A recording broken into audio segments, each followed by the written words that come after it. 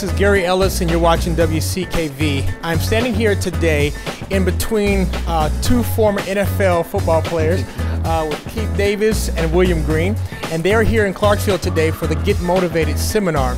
This is going to be an exciting event for freshmen in the Clarksville-Montgomery County school system, and I want them to share with you what's going to be happening today. I'm going to challenge the students with three themes: effort, education, excellence. And we just want to let them know that they don't have to be great to get started. They just got to get started to be great. And ninth grade is the best time to get started, to be committed to graduating from high school and going on to college. And most of all, we do a little theme called PUSH, which means persevere until something happens. I had quite a few struggles growing up, 19 different schools before I got out of high school. Wow. And I could have gave up, but somebody encouraged me to push. Now, you were telling me earlier a little bit about your story, Will's story here, a very inspirational story. Tell us a little bit about what happened to you growing up with your parents. Well, you know, unfortunately for me, I had my parents. My father was involved with drugs, and a lot of people, you know, a lot of students are faced with that today.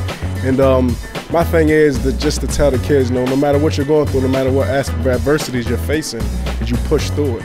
I believe wholeheartedly that no one's born a winner, no one's born a loser, we're all born choosers. And I want to encourage them to make the choice not to give up and not to quit no matter what they're facing. I was 12, by the time I was, 13 years old, lost both my parents to HIV. And I really had to dig down deep and say, you know what, Will, don't quit, don't give up, and push through it. And that's what the kids need to hear, man. I'm guessing what I'm getting from here is that every kid has the potential to become the best that they can be if they have someone that's willing to believe in them. Absolutely. And they're willing to push beyond. Yeah, definitely. We do a little theme on potential. Potential is the dormant ability. And so we want them to wake that ability up. Okay. Reach further than they've ever reached before. Right. Now, tell me a little bit, you told me earlier about you do an exercise where you actually push some kids up on a bar. We do a little theme with push-ups, but we don't just do push-ups like normal athletes. We do push-ups with kids standing on our back. Really? And then they go from one level to the next, a little bigger, and then real big. We want them to have a big dream, so okay. Yeah. I'm looking forward to that program today.